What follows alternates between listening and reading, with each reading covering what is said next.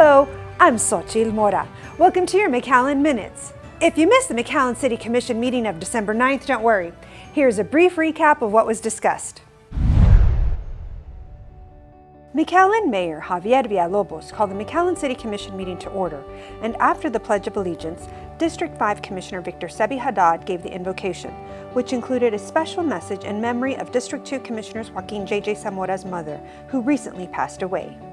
The meeting began with a proclamation read by District 2 Commissioner Zamora in honor of Tuba Christmas. Tuba Christmas concerts have become an annual holiday tradition in cities throughout the world. Tuba Christmas gratefully honors all composers who have embraced these noble instruments with their compositions through American composer Alec Wilder, who died on Christmas Eve in 1980, and who contributed his arrangements of traditional Christmas carols to Tuba Christmas. Mayor Villalobos and the McAllen City Commission would like to thank Tuba Christmas Coordinator Dr. Scott Reuter and members of the 2024 Rio Grande Valley Tuba Christmas Ensemble for bringing this wonderful annual holiday tradition to our great city and for sharing the Christmas spirit at the City Commission meeting each year.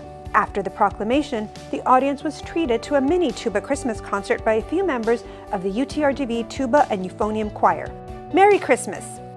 Next, District 5 Commissioner Haddad was joined by McAllen Police Chief Victor Rodriguez, members of the McAllen Police Department Community Relations Unit, including McGruff, and a few sponsors of the upcoming Christmas for Kids event. The McAllen Police Department will host the 23rd Annual Christmas for Kids toy giveaway on Saturday, December 21st, 2024 at the McAllen Public Safety Building at Municipal Park on Bicentennial Boulevard and Quint Street. The event will be kicked off by the Parade of Characters starting at Las Palmas Community Center at 8 a.m.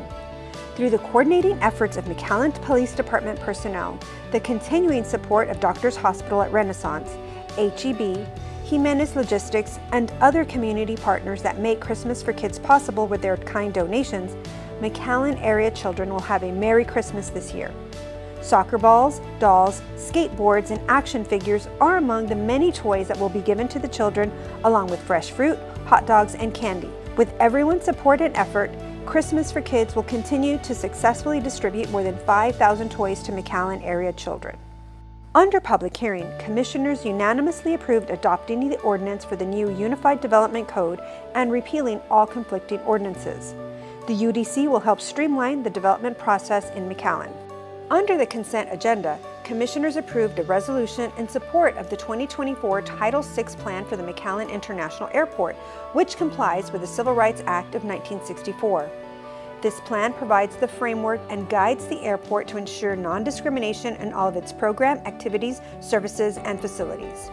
Commissioners approved the City of McAllen's Water Conservation and Drought Contingency Plan, which outlines strategies to enhance water use efficiency and prepare for water shortages. The Texas Water Development Board requires all retail public water suppliers to update and readopt their plan every 5 years to remain eligible for financial assistance. The plan was last adopted in 2023. However, after a review by TWDB, updates and additional information were incorporated into the 2024 plan. Commissioners approved tax refunds over $500 to various McAllen taxpayers. Commissioners approved the following co-op purchases: an award of contract to What's Equip of Del Rio, Texas in the amount of $142,671 utilizing Omnia Partners cooperative pricing for the purchase of residential recycling and trash bins for the Public Works Department.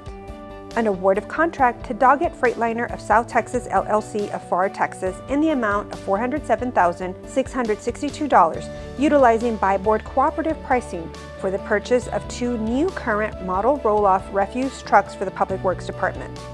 An award of contract to Box Gang Manufacturing from Houston, Texas in the amount of $149,680 utilizing Buy-Board cooperative pricing for the purchase of commercial dumpsters for the Public Works Department.